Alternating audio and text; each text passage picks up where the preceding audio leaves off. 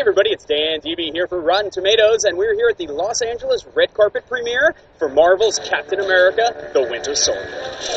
It's exciting, it's rewarding. I mean, and the best part is knowing that they're going to make good movies. It's not easy to make good movies. If it were, there'd be a lot more of them.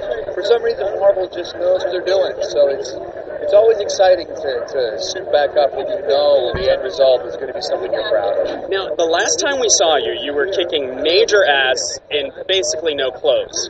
Now you're kicking ass, but you get clothes. Which do you prefer? I'd probably having clothes on because it's a hell of a lot less work, and you can suck in all the donuts and hide. And that last costume, you got nowhere to hide. So yeah, And you can actually enjoy craft service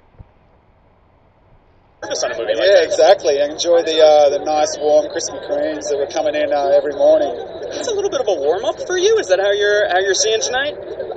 You know, it kind of is, huh? Yeah, because we come out in August. Yeah, so yeah, it is. Gives me shivers. You think you're dead, and they just keep pulling you back in. I loved playing that guy. I loved getting a call after I had really given up hope to say, hey, he may not be so dead. And suddenly he's got a show called Agents of S.H.I.E.L.D. And then I found out about this, and the fact that this deals with the highest levels of S.H.I.E.L.D.